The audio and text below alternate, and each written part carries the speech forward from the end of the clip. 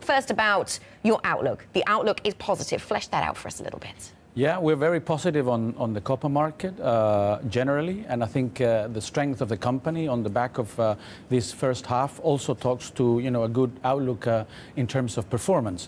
We had a very good, high-quality set of results in the first half of the year.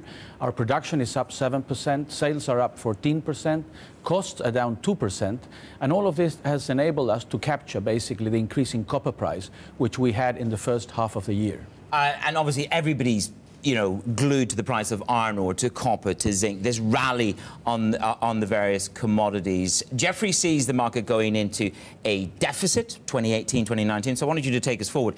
Are these prices sustainable? And do you see a deficit in 2018, 2019? Yeah, I think on the copper space, I mean, the outlook in emerging markets, and especially in China, is much more favorable. I think we're seeing sustained growth in copper demand. And this is linked to urbanization and also to the move that China is doing to the consumer economy, which is much more intensive in copper when it comes down to electronics and appliances and the like. And also I think we're seeing a very significant change or disruption technology-wise with electric vehicles in the space of clean energy and clean transport, which is amazing. We'll come to that in just a moment because I want to talk to you about that and the potential there. I think you said back in January that you weren't sure you saw much upside to the price. So has your view changed since the start of this year in terms of where prices go for copper? I think we've sustained an outlook for copper in the long term, which has been favorable. What has happened is that has probably come forward, and because of the performance of the China economy and generally emerging markets, and also because of the changes in clean energy and clean transport, which are, we were still understanding, but which are quite significant in terms of the impact that they can potentially have on copper demand. So that's changed your view this year?